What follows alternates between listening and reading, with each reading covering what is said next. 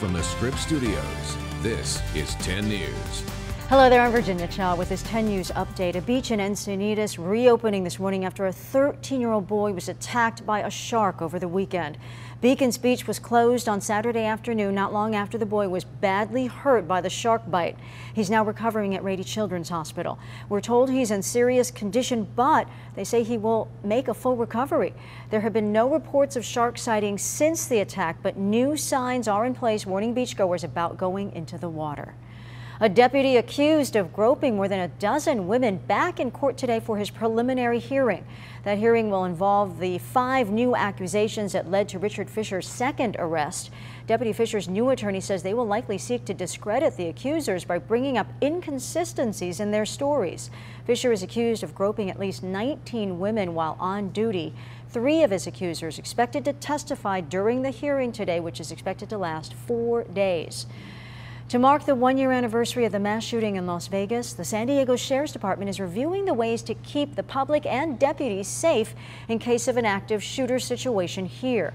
A detective who was in Vegas during the shooting and helped get people to safety, showing trauma kits today and rescue sleds. That display happening in Imperial Beach in the grassy area near the library.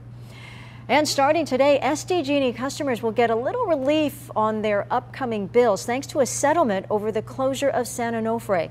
Residential customers will get a one-time refund of $13.80. Those customers can then expect to see a recurring refund of $1.32 a month.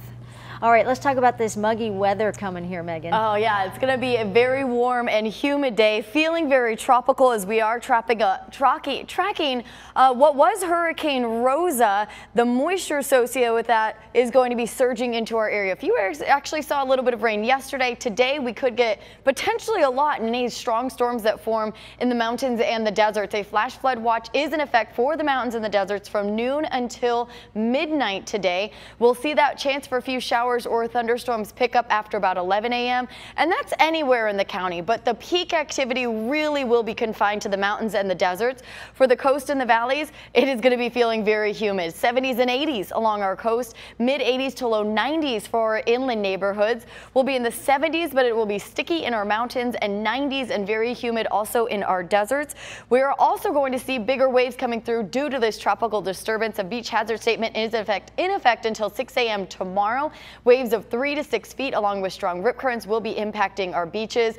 We'll get a little bit of a break on Tuesday, but then another chance for rain due to a cold front coming through will arrive on Wednesday. So Virginia, a couple of chances for rain this week. Wow. All right. Thanks so much, Megan. For the latest news, weather, and traffic, just go to 10news.com, or you can download our free app from your app store. For 10 News, I'm Virginia Cha.